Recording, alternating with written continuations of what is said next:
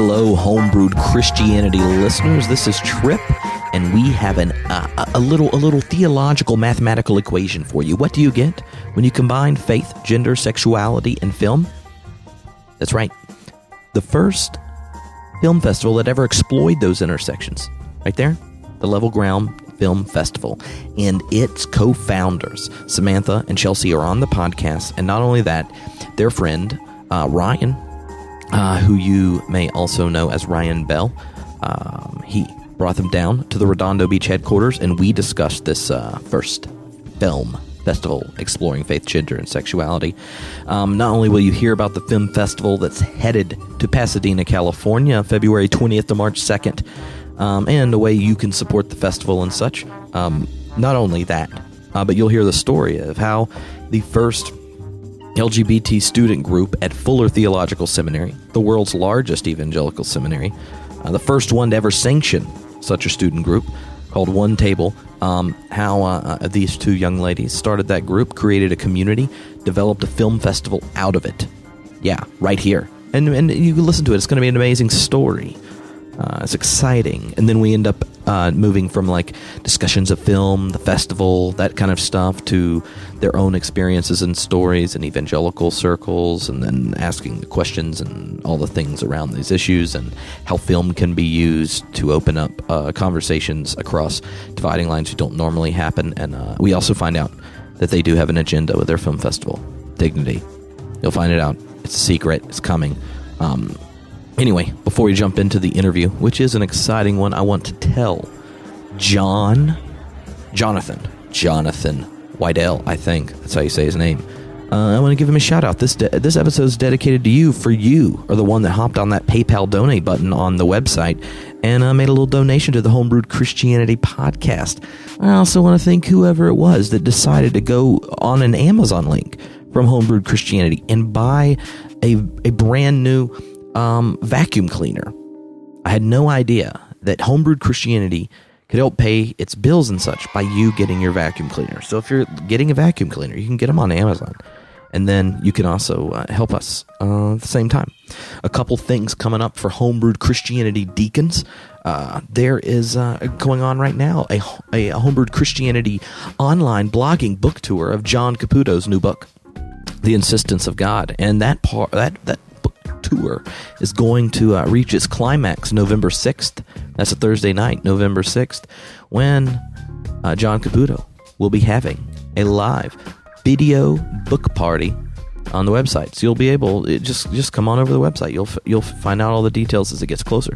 But you'll be able to sit back in your room that Thursday night with your friends and have Jack Caputo pop up on your screen, and he and I talk about the book. We'll talk about the questions and everything that came from the people who've been blogging about it. So there you go. Get ready for that, November 6th. And also, Johnny has recently started blogging some with us at Homebrewed Christianity, and myself are headed off in March to the Progressive Youth Ministers Conference in Chicago, March 19th through the 21st, Chicago Progressive Youth Ministry. You should check that event out and come hang out with us. And if you are coming, let us know, because Johnny and I are putting together a little Homebrewed Christianity diaconate tour of craft breweries in Chicago. And so not only would you get to go to this Progressive Youth Ministry Conference, get to hang out with us and tons of their diverse speakers and other people that are working with students and college students, that kind of thing, and learn stuff and have fun. You would get to go on a tour of craft breweries with us, and it's going to be grand. It's going to be smashing. Anyway, that's about it for now. Right now, just get ready to meet my two new friends, who are about to be your audiological friends, at least, Chelsea and Samantha, and then, go over to their website. Support them on the Indiegogo. That's hip these days, so you can do it. And be excited if you are a SoCal resident, because the Level Ground Film Festival is headed your way. And if you are a film-type person, you can even submit, starting November 1st, submit your own film to be a part of the festival. Yes, you're welcome. Now, here's a little word from the elder of Homebrewed Christianity he's bishop, I believe, Bishop of Arizona. then the interview. Peace. What's up, deacons? This is Bishop Zach Lind from Arizona, and you're listening to the Homebrewed Christianity Podcast. You're welcome.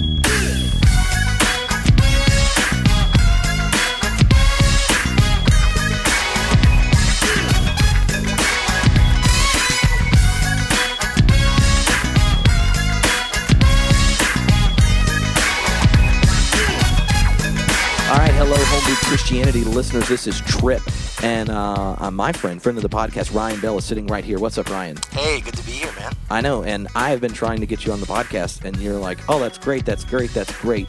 Did you know I have some fine ladies in my entourage?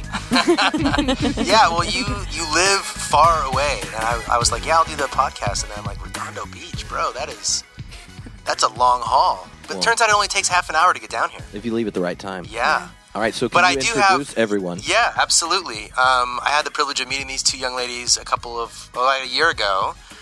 Chelsea McInturff. Did I say that right? Nope. No. Try again. I've never said your last name out loud before. Wow, that's Chelsea funny. M? Chelsea McInturff. McInturff. Okay. Yeah. That's normal because it's the MC. Yeah. Yeah, so Tripp's Chelsea gonna call. McInturff and Samantha Curley.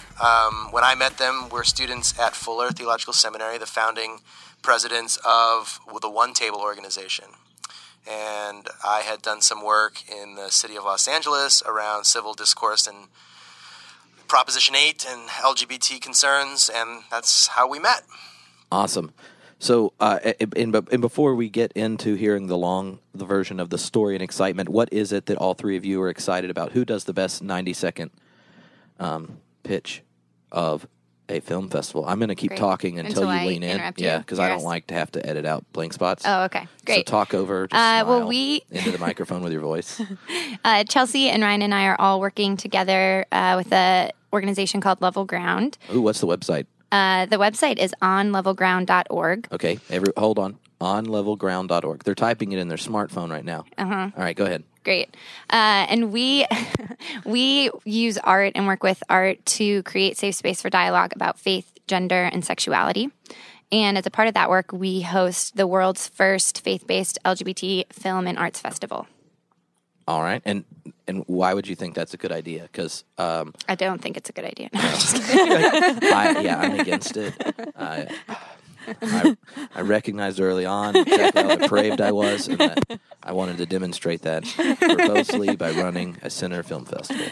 I studied theology and art at Fuller and have always been interested in the way art can help us reach and enter into uncomfortable conversations, enter spaces and ask questions and answer questions without realizing kind of what's happening to us. So we found in our work with One Table and trying to communicate with people who disagree with one another and are polarized and don't often engage with one another, that art kind of creates this space where we can enter together and meet each other in a different kind of space. So you actually think conversing is a good idea, and people like movies. Mm-hmm. Yeah, I can see that. Yeah, and exactly. We have found that it's just, as a culture, we will pay $10 to see a movie that may depict a story that we don't agree with. Mm-hmm. You know, I saw 12 Years a Slave last week, and it's incredibly difficult to sit in that film, regardless of who you are. And yet I would pay $10 to go see that film. And so we are willing to sit in someone else's story when we watch film. And in this conversation, it's so important to have storytelling be a part of what the conversation is. And film just provides a great space for that to happen. So people right now, after they're looking at the website, are going to their calendar, so we don't forget to do this later. Mm-hmm. What dates would they show up at a film festival? And I don't know that there are movies that are $10 in Los Angeles, but maybe that's the case. I was going to say, where do you guys see a movie for $10? I want to go there. The Level Ground Film Festival is where you see a movie for $10. Uh-huh. All right, so what are the dates? The dates are February 20th to March 2nd, 2014 in Pasadena, California. And where are they showing? Like on a flat screen in your basement, or? right here in your garage. Oh, I would love to show one movie in my garage. It's just so far down here. It's just half an hour. Carpool. We're having vans come down. No, we're actually our hope is to kind of take over Pasadena and Old Town Pasadena. So we're at several different venues. Our main stage theater is going to be the Lemley Playhouse. Oh, cool. And we're doing a series of private galas. So those are going to be screenings limited to 40 people. And you'll get to have dinner or lunch, engage with the people in the audience with you, and then also with filmmakers and really great speakers from across the country. And those are going to be at Lineage Dance Studio in Pasadena and Jones Coffee Roasters. We're doing a legacy series, so we're showing films that have been important and iconic in this conversation. We're showing those at the First United Methodist Church. Uh-huh. And then we're doing some galas and parties at the Armory Center for the Arts. Sweet. That sounds like a lot of fun. Yeah. And you're going to get that back room at Haven? Yes. Yeah, I think you should. Gastropub? Yes. Oh, I've never been there. You haven't? Never been I've there never been in the either. back room. I Oh. love the place, but I've never been in the back 'cause room. I have that idea of like you could probably have a podcast back there. Do you want to do a podcast at Haven during I the didn't film want to be festival? direct. Just want to Yeah. do it while we were You recording. guys, we should Yeah. probably invite him to do a podcast. Consider this your official invitation. All right. So, so this is a festival, and this isn't the first time it's happening, but it's blown up since you incidentally set it up. All right. So at Fuller, you started a student group that then incidentally ends up running a film festival, and now it's your job, and you're making an impact not just in the seminary students at Fuller's lives, but in this kind of whole conversation around art and culture in Pasadena and LA and such. So maybe you can tell me, like, what made it make sense to you to start a student group at Fuller that is on the rambunctious side. Like I've heard messages from fellow friends that teach there that they're real supportive on the DL. That's true. That's very true. Right, exactly everything you just said is true. Yeah, see, it would be Careful. like being. It would be like at. The DL. It would be like at Claremont School of Theology if we had a evangelism group. Yes. Yeah, you would not. No one would really want to publicly support. They're like, no, they're asking Jews to ask Jesus in their heart. We really can't support that here. Oh gosh. It would be like that. Yes. So anyway, till that. Sure. It's been quite the crazy journey. I came to Fuller in 2011, and I came from Maryland. That's where I grew up. And I went to Messiah College for undergrad. And it was in that context at Messiah that I figured out that I was gay. And it was a rough journey kind of navigating that space. And I grew up in a conservative part of Maryland. I went to this conservative undergrad. I was conservative myself. And the only narrative that I knew was that you had to be straight. I mean, that was it. That was the only option. And so as I kind of journeyed for what was about 5 years in my own space, I came to have a different conclusion and learned that there were like other narratives and other options. And it was in that transition that I really realized that I wanted to go to grad school and that I also felt really comfortable being in the middle. I had come from this conservative background myself. I had been a conservative. I then had transitioned to this more liberal point of view, but I felt more comfortable in the conservative church and yet didn't get really any welcoming there, and then felt really uncomfortable in a liberal context. So it was this weird middle space. And so I had wanted to go to this school, Fuller, that had these really diverse points of view in one space, and felt like I could navigate that conversation as someone who kind of stands in this middle space myself. And so I came to Fuller thinking I would go get my PhD and didn't really found out pretty quickly that that wasn't going to be the track. And then around the same time I decided that, I got asked to start a student group. A friend of mine, James Farlow, had come to me and said, hey, it's time. Fuller's ready. You need to start the student group. One caveat is that we can't be political within Fuller or outside of Fuller. And that was totally fine with me. I wasn't interested in that anyway. And so I started One Table, and I couldn't lead it by myself. And so I asked Sam to start it with me. And Sam is Samantha, who's Samantha sitting Curley. next to her. Yeah. Well, I know, but she was introduced as Samantha. It's true. You're like, who is this Sam man? Exactly. You assume Sam is a man. Keep going. See, I don't do that. Anyway. I'm guessing for the listeners, see, if they just assume that Sam is a man, Mm-hmm. they're now feeling like crap. Yes, probably. Yeah. We've shamed them. Yeah. Publicly. And the only way you can get over that is to come to the film festival this February. That's right. So I asked Samantha to lead the student group with me, and unintentionally, honestly, we just ended up being this great combination. Sam being straight and me being gay proved to be this like kind of model for conversation. So different people showed up in the room expecting different things and asking us different questions, and so that created this kind of safe space. And we also we could both come from Young Life backgrounds. And so we're really passionate about meeting people where they're at and being ambassadors for the conversation and creating a space where we're not talking about theology first, we're building relationships. And so that's kind of the foot that we started on, and it just boomed. So what does a gathering look like on campus at Fuller? And a lot of people listening, if they are of the just more progressive variety, Fuller and is the same as Bob Jones, more or less, for kind of progressive Christians. They're like, that's an evangelical school. They don't like global warming, gay people, or science. And that's just kind of what's in their head. And if you're an evangelical, Fuller's kind of on the edge.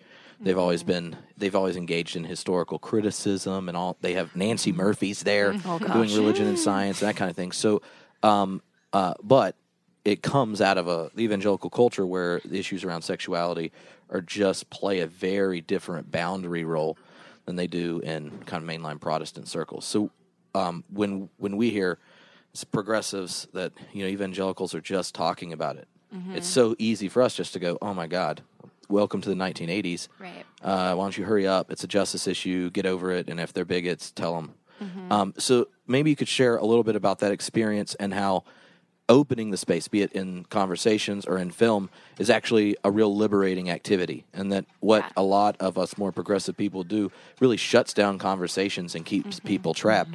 But, until you've been there, right, you won't know what it's like. Yeah.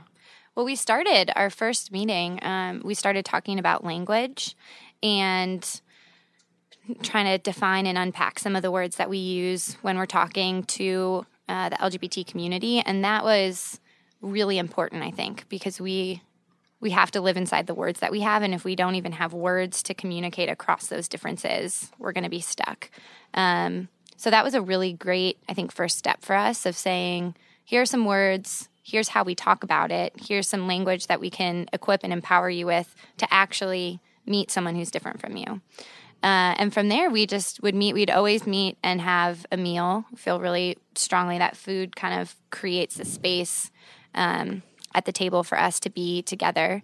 And we just ask questions and let people talk, share their stories, ask their own questions, and start to engage and get closer and closer, moving away from this as an issue to being a person, to then maybe being something about justice or, whatever it is you move into from there.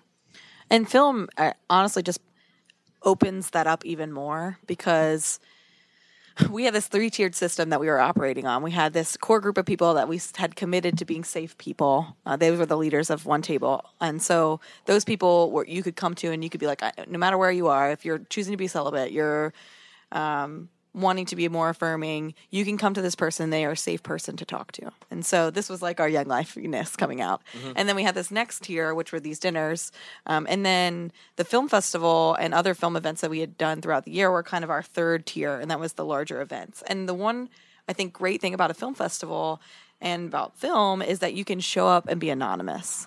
For someone who's had a really hard time being a part of the conversation, and this is something that maybe the more progressive community doesn't understand, even talking about it is hard.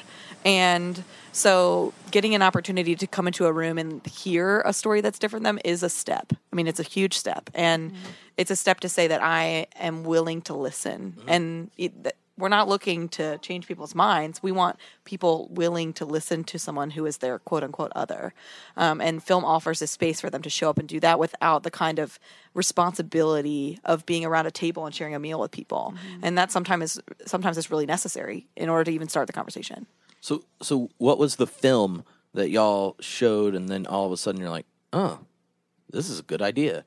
Like, because, most people don't think, a student group, this is going well, film festival. I assume that I thought that was a very logical progression. We had this idea of, we both really like film. We've studied it, been a part of making film, let's just do a film festival. And that was right around the time that I had gone or was going to Sundance through Fuller with one of their classes. Mm-hmm. And I saw the film God Loves Uganda there and met the director, Roger Ross Williams, and we invited him to come to Fuller, and he was really excited about it because he had made this documentary film about the Evangelical church and their influence on politics in Africa and Uganda in particular, and really wanted to show it to the conservative audience. And so he was stoked to come to Fuller. So this film, he's an Academy Award-winning director, makes this documentary that premieres at Sundance, wins awards at Sundance, and then no one else in the entire world sees it till it comes to Fuller Seminary. I mean, it just was a joke. And that... honestly. But a good joke. A good joke, yeah. I mean, it was a student group that had existed for less than a year at that point. So, and that, it was a tough film to sit through. It is a tough film to sit through for the conservative evangelical church. And it was tough for Roger to stand in front of that audience and receive questions that were asked and to know how to talk about it. And, Roger is not... a Christian and is not Ugandan, and he's made a film about Christians in Uganda. So I think for him and for us, we both realized we need each other to make this film mean something. And that kind of started this relationship. I mean, the entire film festival was awesome in the films that we showed, but I think that the relationship we formed with Roger in that film has proved I think a lot in terms of what we're doing. And so we ended up writing the faith-based discussion guide that goes along with the film. Roger talks about us and being at the festival everywhere he goes.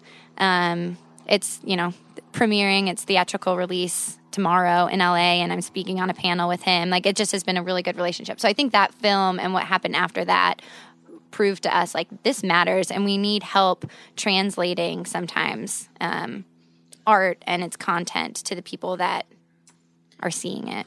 So how did kind of that first initial film viewing play out in the relationships you were already building on campus? So when all of a sudden, that's like an external validation of something that if you're just thinking in your seminary community, a seminary is like every problem that comes with church politics, but intensified because people come in and out all the time. And you're all going in debt to be there. So it would be like you had to give a max amount to the building campaign. And now, so people don't understand unless you've been to a seminary or divinity school just how political and intense everything is. And we're all supposed to be perfect, too. Oh, because you're the spiritual elite. And not gay, yes. Yes. Well, you can be gay, you just can't enjoy being gay. Oh, gosh, yep. Because it's, No, I think it's all about how you use the parts. Yeah. Sorry. We did this film festival, and I was thinking about this, there's this twofold aspects of what kind of encouraged us on. And one being that there's 2 Academy Award winners that showed up. I mean, that was incredible. And then the other thing was this tangible, hard to describe, I don't know, beautiful thing that happens when reconciliation happens in a room, and we're like, oh, we need to do a survey afterwards. So we did this survey afterwards, and we had all of these people write back to us. I never take a survey and fill in the blanks. If you give me a paragraph section, I'm going to give you a word, and that's it. Or NA. Yeah, exactly. Not applicable. Yeah. And yet we had 50 people out of the 300 plus people that came that wrote back paragraphs of this is so important. Thank you for doing this. Thank you for creating this space. We had friends that came up to us and been like, I've been struggling with my sexuality. I've had nowhere to go. And this is a place that I felt safe and comfortable to deal with that. And we've watched friends reconcile across difference. We've gotten to sit around tables with people who are so incredibly different, who have the most polarized opposite stories, and then look at each other and be like, I've never heard someone's story like yours. And I think that's that's the heart of what we're doing. That is where Level Ground happens. The Academy Award winner parts are like the part that encourage us to think that, maybe we can actually do this. But the beautiful outcomes of Level Ground are the small, tangible relationships that change and build over time to see each other differently, and that we've got to watch that. I mean, that's why we're doing what we're doing, So you've got the Indiegogo campaign. You've got the festival you described as clearly bigger than 300 people. What happened to make it explode and now occupy all of y'all's time since the last one? So maybe you can tell us where all this energy is coming from for this coming festival. Well, since the last festival, it's just been an insane kind of journey.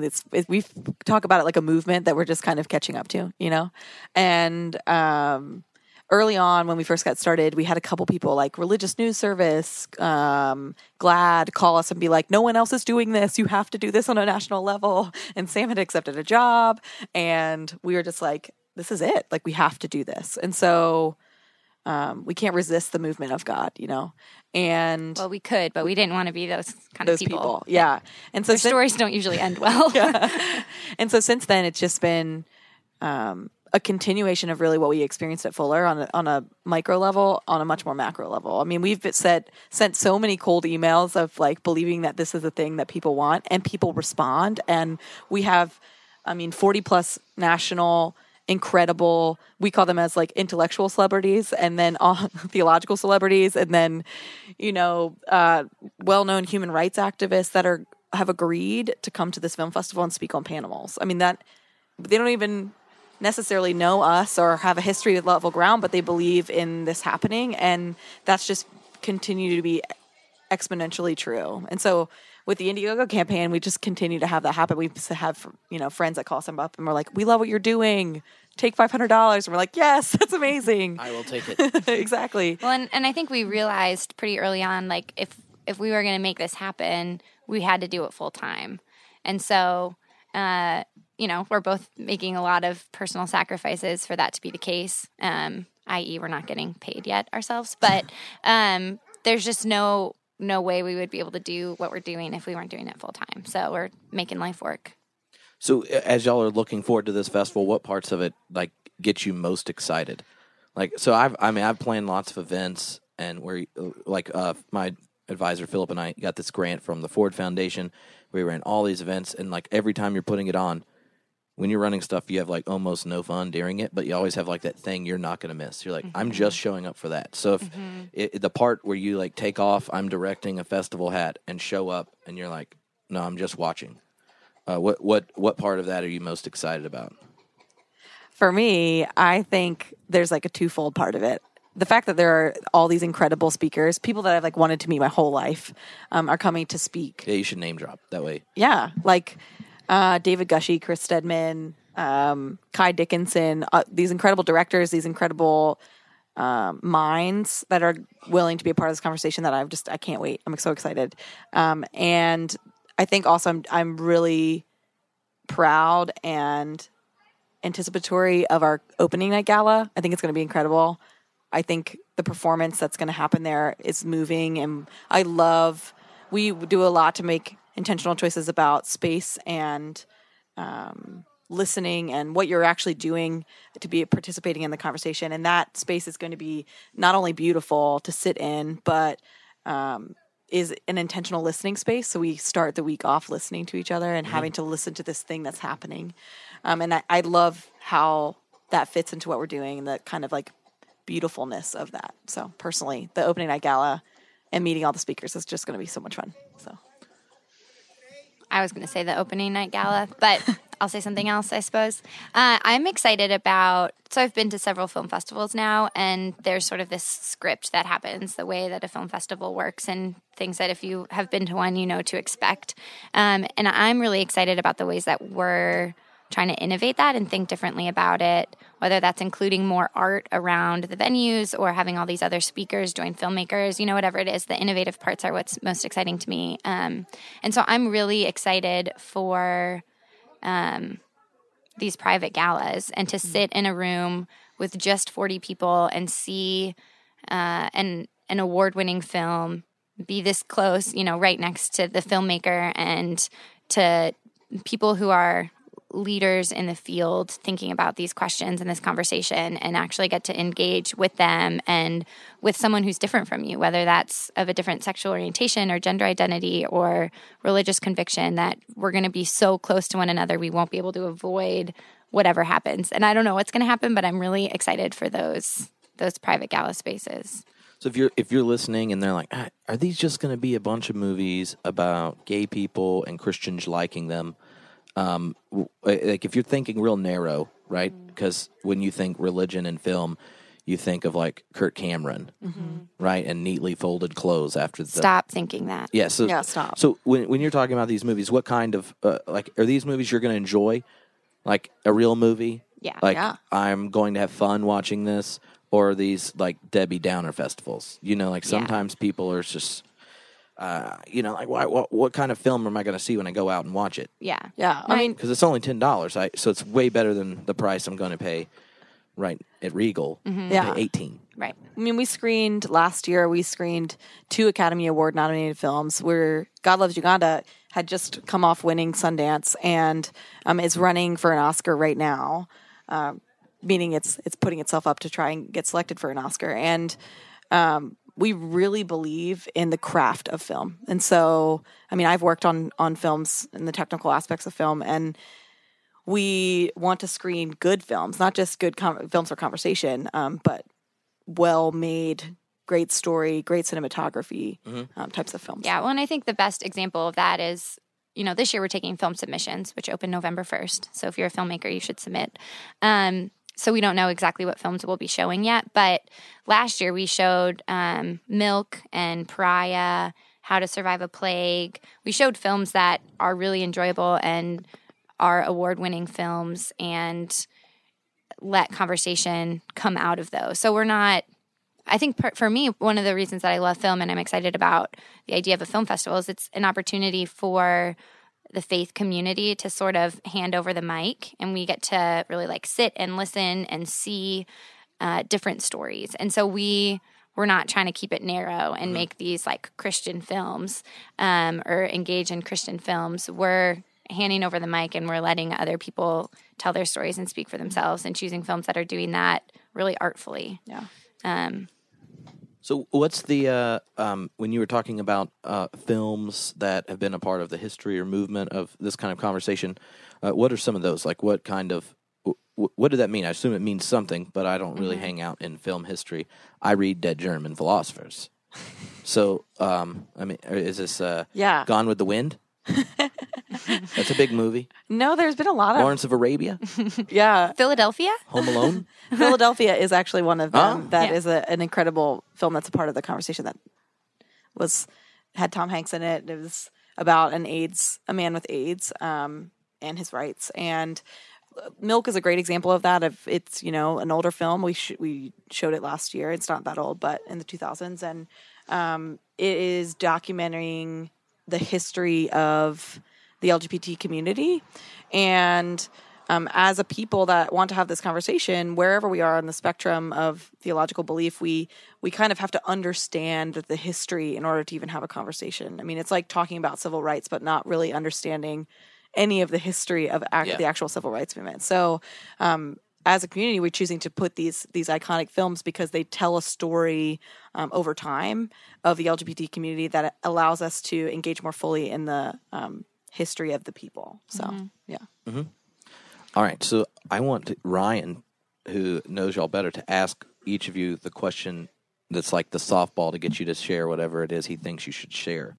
I guess I would say, what's the outcome that you're hoping? What would be the response that you want to see from the people that are? Who are you trying to influence? Like, who are you trying to move?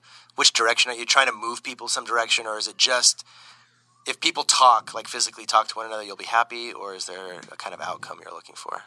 It's hard. I think it's hard to talk about outcomes because we have so much fear of agenda. And, we really say and really do believe that we don't have a political agenda. We don't have an evangelical agenda. We're not trying to make anyone believe or think or live a certain thing or way.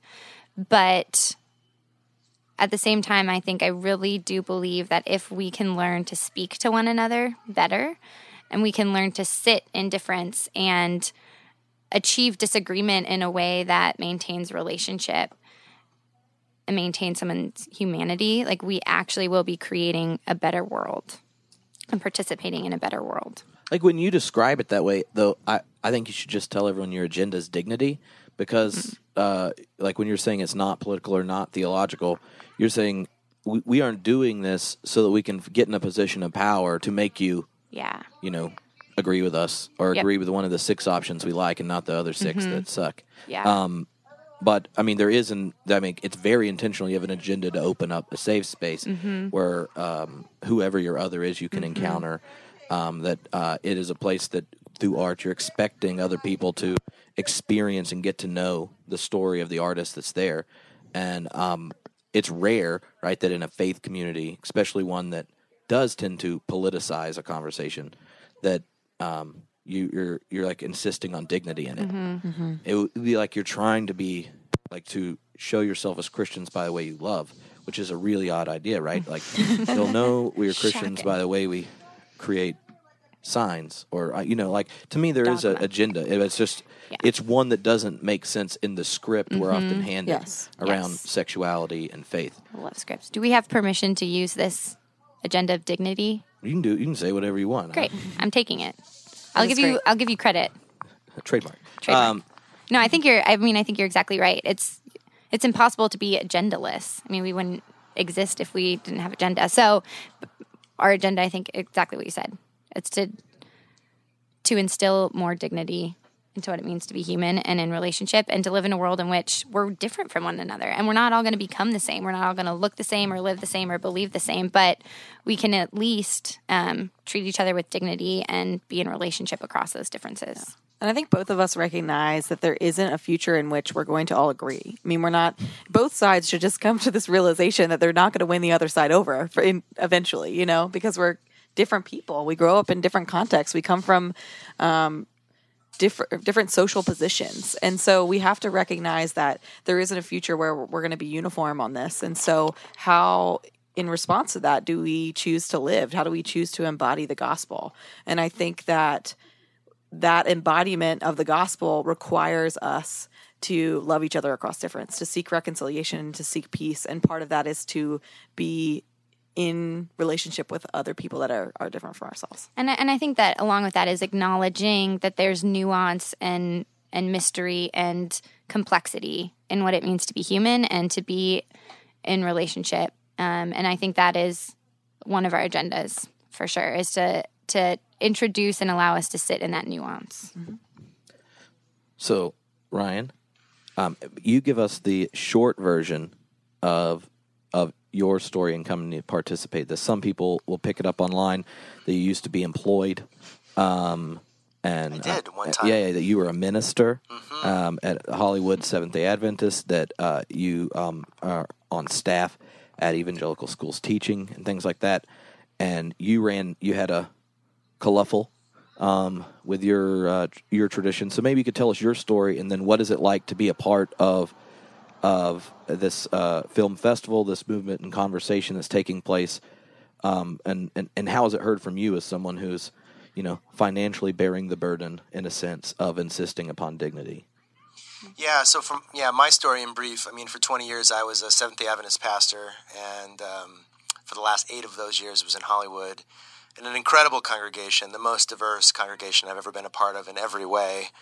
A lot of young people, a lot of what I would call like refugees from religion, including some atheists, a Buddhist, just people that were there because they valued the community. It was just, I couldn't have handpicked the thing better. It was just so wonderful. And I had a particular interest in the Prop 8 situation in 2008, and that kind of launched me into a concern about the way that the church was taking a lead role in marginalizing people. The Seventh-day Adventist Church has a long history of religious liberty advocacy, and it was actually through our religious liberty arm that we were pushing aside, people of, different orientations. And so a few of my friends and I started a little organization to push back a little bit, and that pushback eventually led to some disagreements with my denomination, and so we parted ways in March. And so a lot of my story has to do with, taking the risk of welcoming people into a safe space, not unlike the kind of space that we're trying to create with Level Ground, and, coming up against an institution that's really not ready for that space to exist. So part of my, questioning right now is around the fear and why people are so afraid of the conversation. To me, it's sort of like if you come to me, Trip, and you're like, man, here's what I believe, and I say to you, no, I really don't believe that. And you're like, well, let me tell you this story. And I'm like, no, stop right there. I don't want to hear your story. Like, well, no, it's just a story. Like, I just want to tell you the story of my experience and what happened to me. No stories. I don't want to hear your story. I'm like, what's the harm in hearing a story? Like, let me just tell you my story. And there are really parts of our community that really don't even want to hear the story of someone yet. And so that, for me, is why I feel like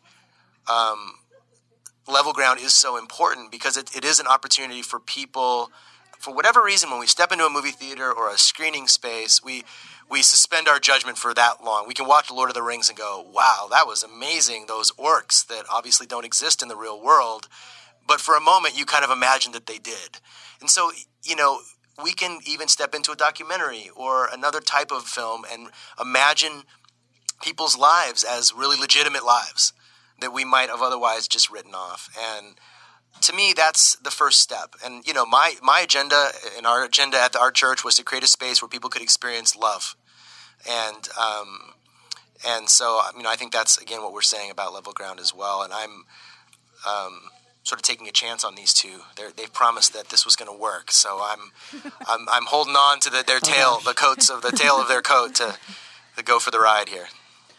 What's interesting about people not wanting to hear stories around this issue, it's to me like my friends who, like when Al Gore put out his movie The Inconvenient Truth, where their response was not, oh, well, I guess I would fix this one part scientifically and engaging it, and actually they're just mad about the idea of the movie and that people would look at it and take it seriously. And so all the energy goes on to not hearing the story of our relationship with the planet and its destructiveness. Mm-hmm. And underneath it, I think there's just a lot of people who know the conclusion that they're getting to and are just scared of having to humanize your uncomfortability. Mm-hmm. Because hearing a story, then you're stuck with the person being like a subject and not an object of your ideology, and you're stuck having to look at a human and essentially cast them out or judge them,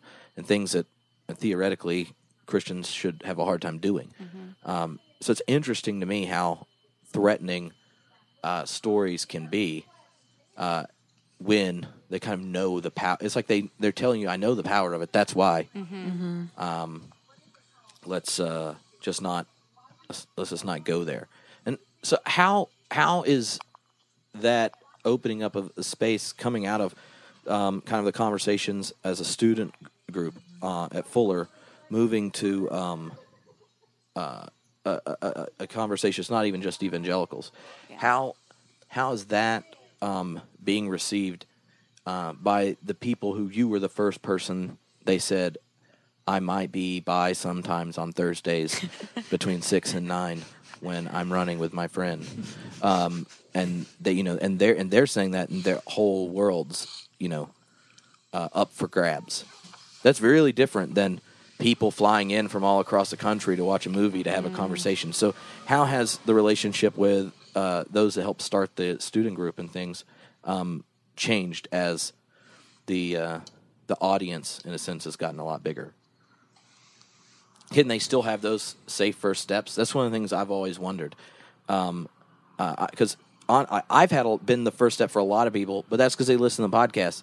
And they're like, well, I already know what Tripp thinks, so I'll ask him. So there are ministers at really conservative, big evangelical churches who email me, ask to get together, and then they're like, I think God might love gay people. But I'll lose my job if I say it out loud. And let me talk out how I've come to think about this. And then it's usually telling a story of a congregant that they got to know. Yeah. And then they were like, I guess your explanation of the clobber passages is okay now because, well, I met Jesus here in this relationship. And so now, we need to get theology that's as good as the actual presence of Christ in our midst. So to me, there's a sense that how with people that are kind of either in doubt, question, or pushing back, when it goes to a more public platform, how do you keep it safe for people that are wanting to ask the question for the first time? Yeah. I think there's a couple things. One, we really we believe that this is inherently a part of our story. To be a part of Level Ground is to live into who Sam and I are as people. We make ourselves available. I mean, we were running this Indiegogo campaign. We had a friend who's run a couple of campaigns, and he was like, we really wanted to put our cell phones on there, and we were really passionate about putting our cell phones on there. And he was like, no, don't do it. That's a bad idea. And we're like, no, this is what we believe it means to be a part of Level Ground, is to be people who are available to be in conversation and in relationship with people wherever they are as a part of Level Ground. And then I think the two other things is we view ourselves as kind of conversation starters. So when we work with smaller communities, we go in and we start the conversation. And we have this ability to kind of be an outside space where the conversation can start in a safe way because it's not on anyone else. It's not on the pastor who started it, or it's not on a person in the congregation. It's on Level Ground. And then when we leave, that conversation can continue within the relationships that have history in those spaces. And then also, we are really passionate about small venue programming. So the film festival is intentionally programmed so that no space is bigger than 150 people in which you're in a room with those people. If you've ever been to a film festival, that's really unusual. I mean, you normally are in a theater space with 600 to 1,500 people. That's not where you have a conversation that you're talking about. That's for the person who's never talked about this before. So for us, we really want to be intentional about kind of shifting the script of the film festival so that it is programmed so that you can have a conversation and that you're encouraged to come to multiple things and that you will see people that you see all week long and that those people will become familiar faces and that's creating that safe space because you are seeing another person choose to commit to being unsafe with you. And so you can ask the unsafe question, that makes it ultimately a safe space. So. And I think my hope, I ended up in this conversation because I took a class and a professor sort of challenged us to become safe people, regardless of what we believed theologically about the LGBT community or an LGBT person, to be someone who's safe, to give someone resources, to ask them questions, to walk alongside them as they ask themselves questions. And so I think our hope is that we are gathering this group of people into a conversation and into a dialogue that then they can go out and be those safe people. And so it's, in essence, multiplying what it means to be a safe person. And so hopefully, at the film festival, we'll have moderators and volunteers and people who will be identified as safe people at that space. And that as we see what that looks like and we see it modeled, we can leave the festival and go and be those safe people in our own contexts and communities. Oh, cool. So your film festival and student group are the student group is related to Fuller. Film festival is not. Right. Yes. Two separate entities. Just to clarify to everyone, yes, that the film festival is not related to Fuller Theological Seminary. Not at all. Which is different than the student group. Yes. All right. So if you had a film festival and there were all these people coming to it and it was around sex trafficking in the United States, Fuller would just write a big check, right? And be like, look what our students did, or that kind of thing. And you would not do the film festival and say, you know what? You were trying to open up a conversation around the fact that millions of people are being kidnapped and raped in our cities. And we just, love, and we just want to share those stories, and then you can take it where you want. So, as progressive people on the outside, it's just these kind of things. You're like, well, I'm really glad someone's doing that, but it's really frustrating because you're like, come on, just tell us. We know what you're thinking. Yeah. I think one of the things that sometimes frustrates me about, Christians as a whole, let's just say Christians as a whole, is that we so often don't ride on humility. Like, this is from the liberal perspective to the conservative perspective. We have this like ownership on truth in which we know all of the details about who God is and what God thinks about sexuality, what God thinks about war, what God thinks about all of these various topics. And we think it's settled. I mean, that's it. And I think that we as a church could do a lot better to say, we don't know. Well, this is our best guess. This is the place I come from. This is where I've learned to come to my conclusions. But at the end of the day, let's be honest, it's my best guess. So it's possible that gays and lesbians are an abomination. I mean, it's possibility for anything. Let's be honest. I mean, how much of us really are going to come to the table and say, like, I know exactly how to read the Bible. You should listen to me. Like, I know all of the details. I can work them out for you. That weird story about Zipporah and Moses, I got it. Listen to me. I mean, I really think like we should be more people. I mean, we talk a lot at Level Ground about we see through a mirror dimly. And that is something that we should all embody as people when we come to this conversation, when we come to any conversation.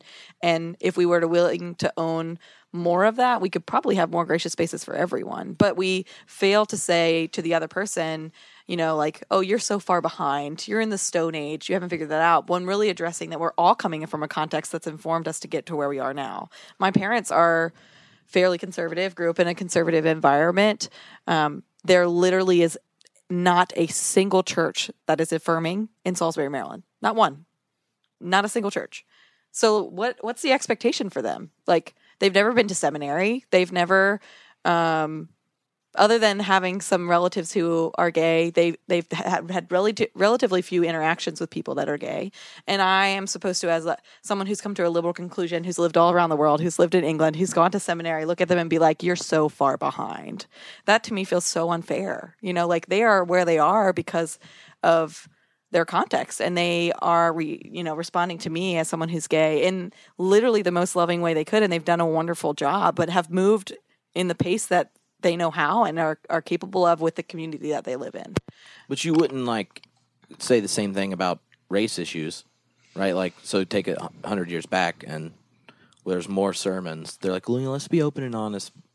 African Americans may just be the lesser race, or women, right? So there's we do that about women though. Y'all still do that? No, I mean, think about the church now. The church exists still in semi-question of women in leadership. Some churches. Yeah, I was about to say that. My wife's ordained, so but you don't have let's have a cultural conversation about if women are equal, right? I think Drip. The thing I think I was at a lecture that Chris Hedges gave over the weekend, and I think I experienced the turnoff on the liberal side most when I'm with the KPFK crowd, and or even Occupy. I'm like, you're so proud of how right you are that you won't even deign to acknowledge the humanity of someone who disagrees with you. And to me, it's a self-defeating argument. I feel like if you are so progressive and so open-minded, except for the people who disagree with you, which really is the same thing that's happening on the other side. For me, it doesn't mean that I have to say, well, maybe gay people are an abomination. I'm not interested in even having that kind of negotiating that point.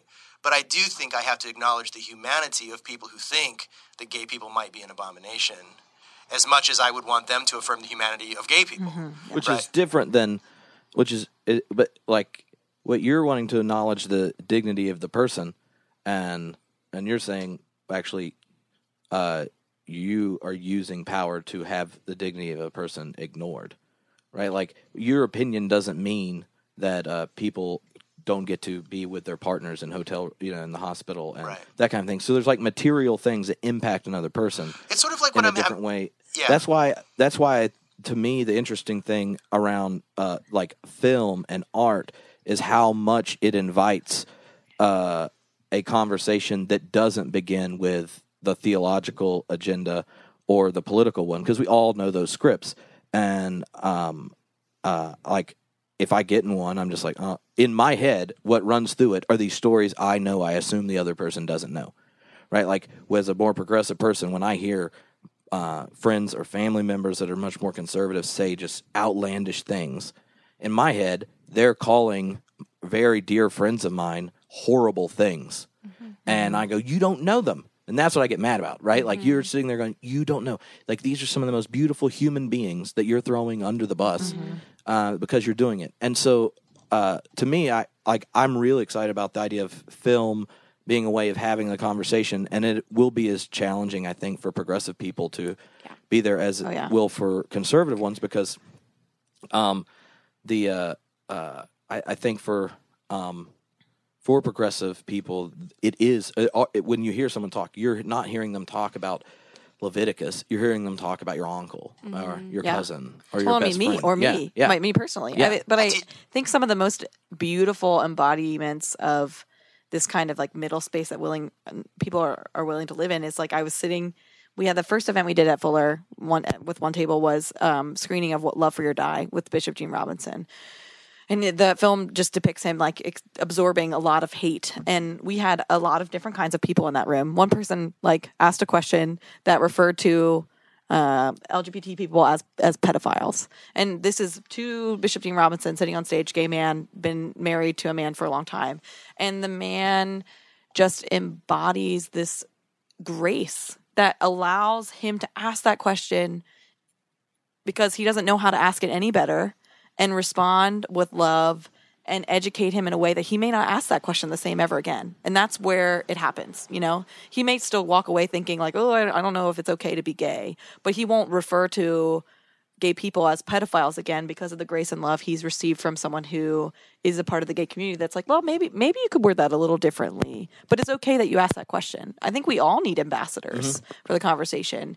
And I went back to thinking about the conversation about race, and we maybe have done ourselves all as a society an injustice because we've stopped talking about it because it's supposed to be done.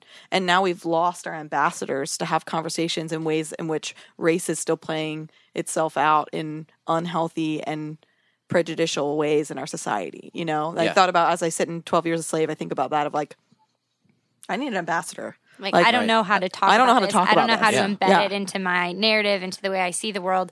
And I don't have any spaces in which it feels okay to talk about because we all know it's not okay to be racist or to be segregated. But now I'm stuck. I can't talk about it without being wrong somehow, And so I think we're trying to create a space to maybe have that conversation in a different way as we're like culturally and socially bumping up against the LGBT community in a way in which there are some spaces to move. And it requires everyone being vulnerable and risking entering this conversation. I mean, it requires me as a straight person saying, there's a lot I don't know.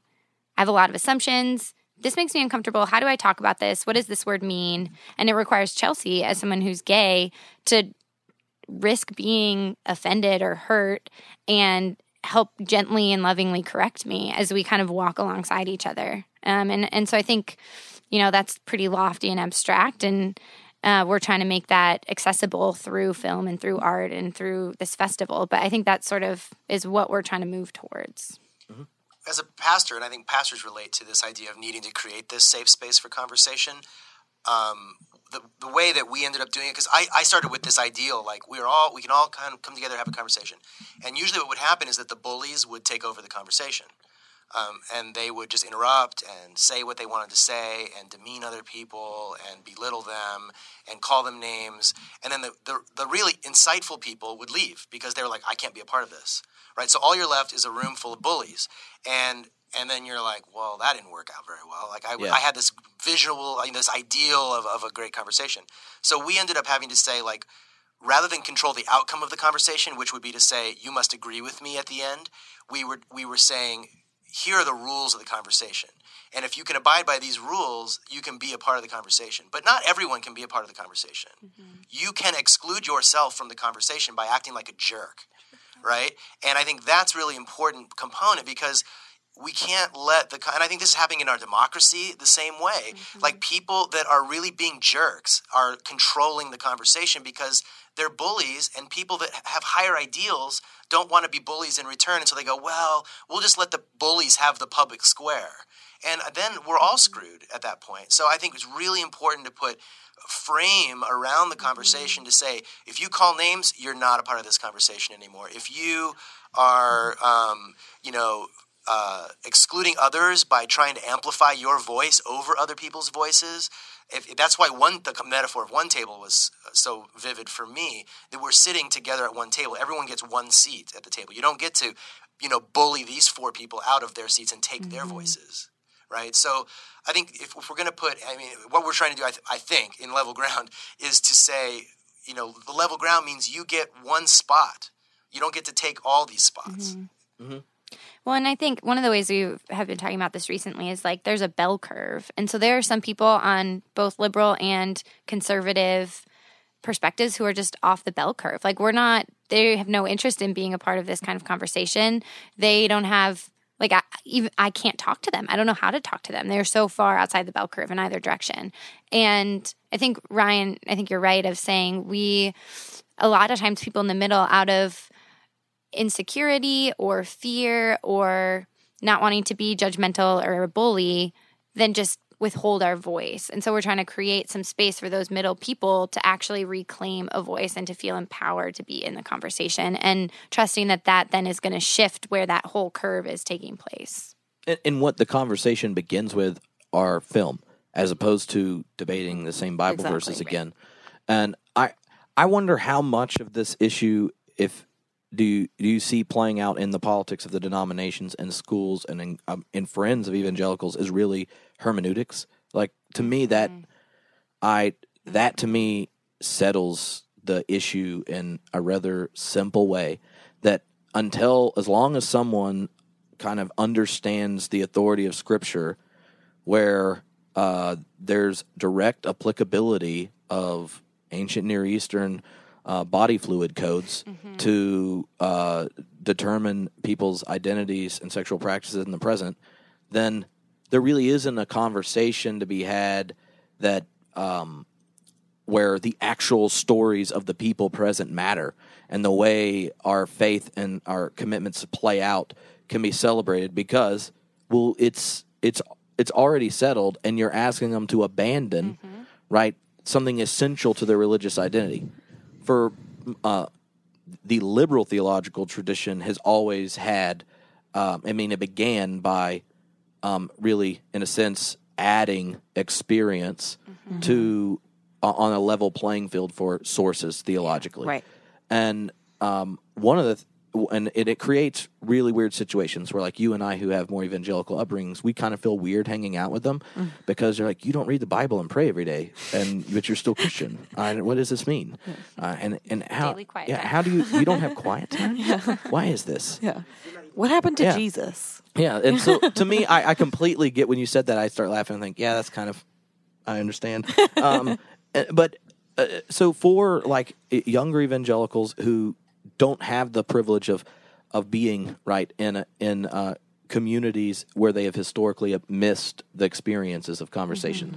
It's like you told a beautiful story about your family, but that's very different than all your peers that are going to be in pulpits around America at Fuller.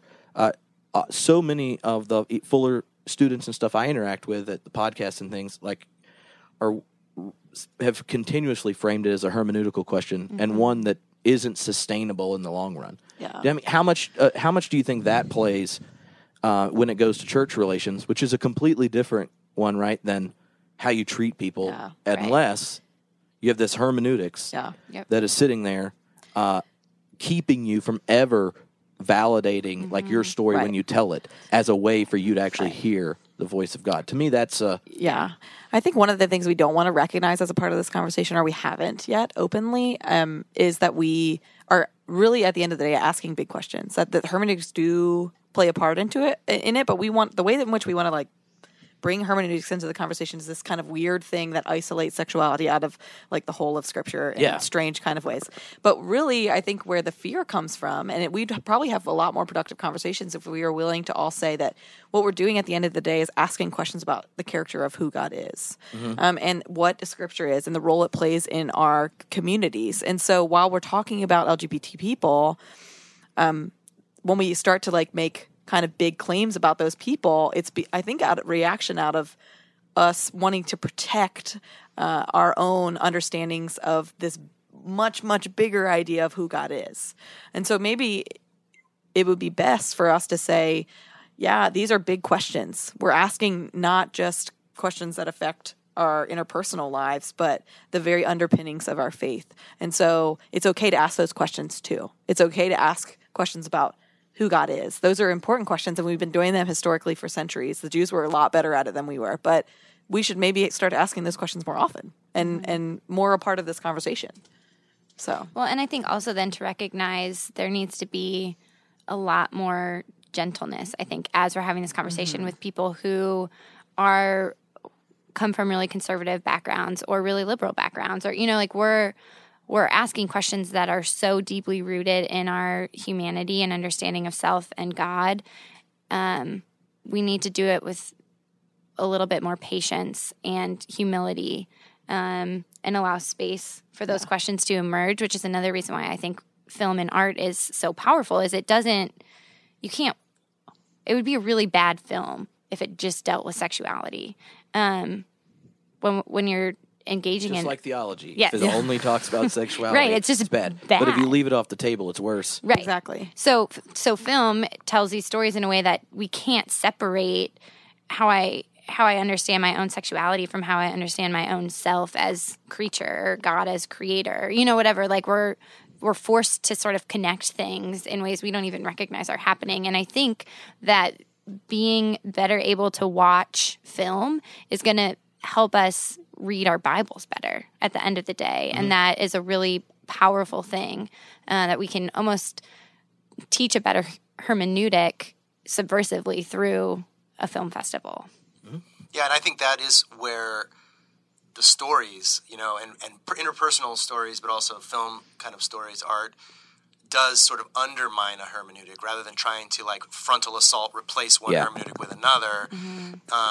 And, you know, we could see this happen all the time in churches. People's economic, you know, to shift the story a little bit, people's economic theories that there are implicit within their psyche that they grew up with in America. And, well, capitalism, and you work hard and you get ahead, you know, and that's just the script until they are, you know, 45 and can't afford to buy a house, and they're kind of like, what happened to the script? Or they meet a homeless person and they say, well, those people are lazy, and then they find out, well, the person's not really lazy. They actually had this, and this happened to them. And now they're going, well, what happened to that economic story that I had in my head that told me how things work out? And I think by seeing films and by hearing stories, you know, it brings, at least this is what happened to me, it undermined my hermeneutic to say, okay, people's, like my theology and my life come into collision. They collide, right? And at the end of that collision, I have to sort through the rubble and go like, okay, what really matters here? And I mean, I think we can undermine people's, you know, that sounds really bad maybe, but like we can undermine people's broken hermeneutics or limited hermeneutics by introducing them to stories that allow them to have another source of authority, if we want to put it that way.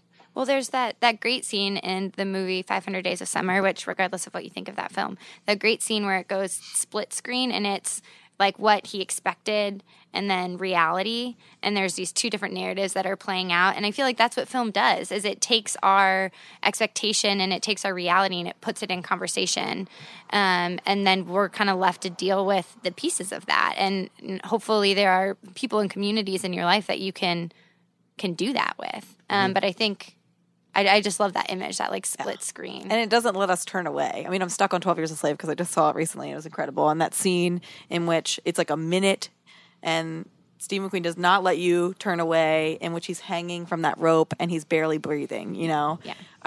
I wanted to turn away. I wanted to not look anymore. And I am forced to sit in my own shame and in my own, I don't know, complicitness in my engagement with race, all because I'm staring at this man hanging from this rope for a minute, way longer than I ever wanted to.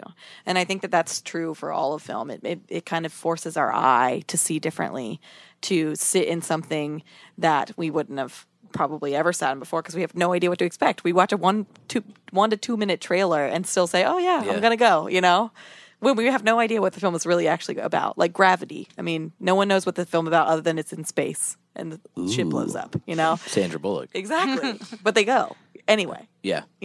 This the director is probably going. The interview we did with him is going to be like the week before. Oh, awesome! This one, and when you saw that scene, did you think of the scene in Night with Eli Wiesel's book where the child doesn't weigh enough, and they're making everyone in the concentration camp walk by the boy that's dangling, and that's when when Eli Wiesel says, you hear someone say, where is God?